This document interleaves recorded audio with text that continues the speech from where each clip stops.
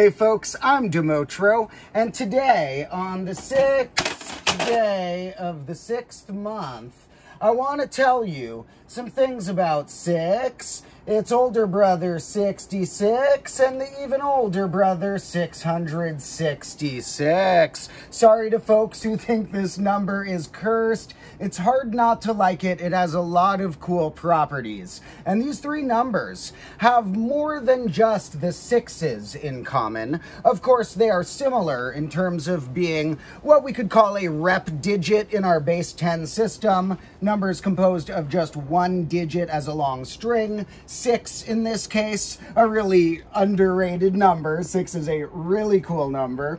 And these are essentially 6 times what I would call a hyper-11, a string of ones, sometimes called a rep unit in our base. But here with these rep digits, they have another thing in common.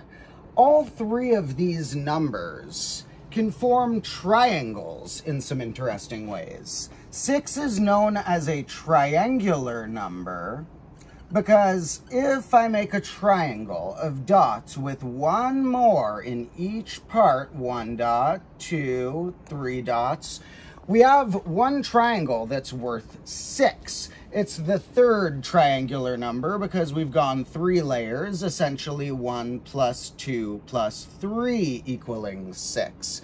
Now, in fact, since 3 itself is a triangular number, that's the second triangular number, 1 plus 2. 6 is what's known as a doubly triangular number. We could write that it is the triangular number that is the third one, with something like t and a little 3. And we could even write that it's the triangular number whose index is the second triangular number, because T2 is 3, and so T2 is the same as T3, 6. And if we can write a number in this form of a triangular number whose index is a triangular number, that number is doubly triangular. Now, what about 66? This one isn't doubly triangular, but okay, we're not going to draw all the dots. We'll write it out in terms of numbers, etc.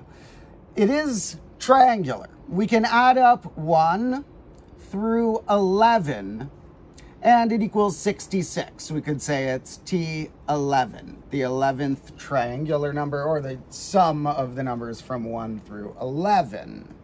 Now, what about 666? It would seem pretty remarkable if they continued being triangular numbers, because in fact, 6666 isn't a triangular number. It's pretty close. I think 6,670 or something is a triangular number, but 6,666 is not. And in fact, beyond this point, in our base 10 system, there are no other triangular rep digits. Numbers larger than 666 in base 10 that only have the same digit a bunch of times, but are a triangular number. In fact, the only rep digits that are triangular in base 10 are, if you include one-digit ones, 0, 1, 3, and 6, those are a little trivial because any one-digit number only has a single digit, so you might not include those. And if you're going to the multi-digit ones, the others are 55, which is the triangular number before this one, the 10th triangular number, 66 right there, and 666. The largest triangular rep digit in base 10. And not only is it triangular, but it's doubly triangular. Because if I look at what the, let's see, 38, the 8th triangular number is, turns out the sum of the first 8 numbers from 1 through 8 gives me 36.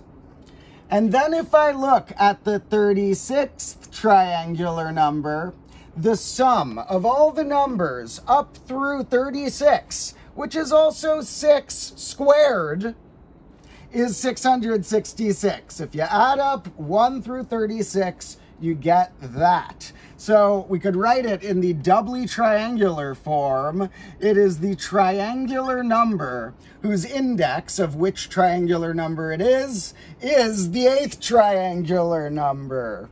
Now, we could take this further to see what are some triply triangular numbers. For example, if I saw which triangular number is the triangular number whose index is this whole thing, then I would essentially be saying this was 6, so T of T of T of 2 would be the 6th triangular number, which is 21. So we could call that triply triangular.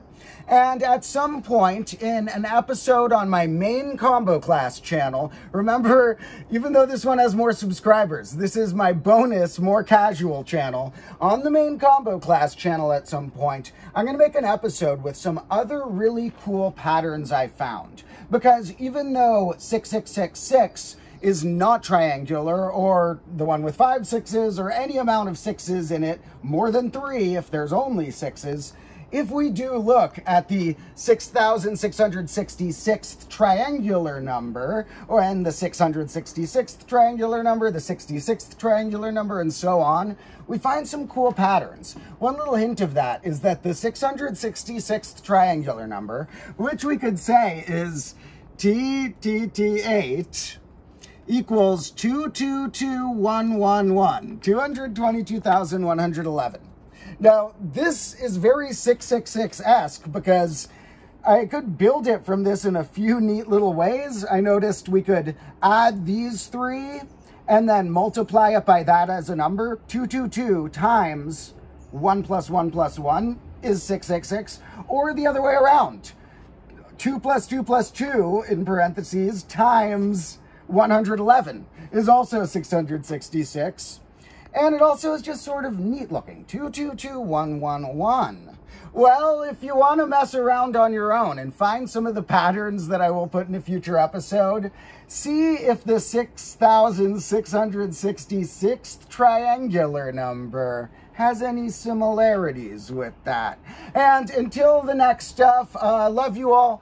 Thank you for tuning in to these bonus math lessons. We do have a lot of cool full episodes on the combo class channel linked in the description here, as well as another short I made a while ago with some fun facts about 666 that aren't in this little video. Also, thank you to all my Patreon supporters whose names are in the description, who help make stuff like this possible. Hope you all have a great day, and I'll see you in the next one.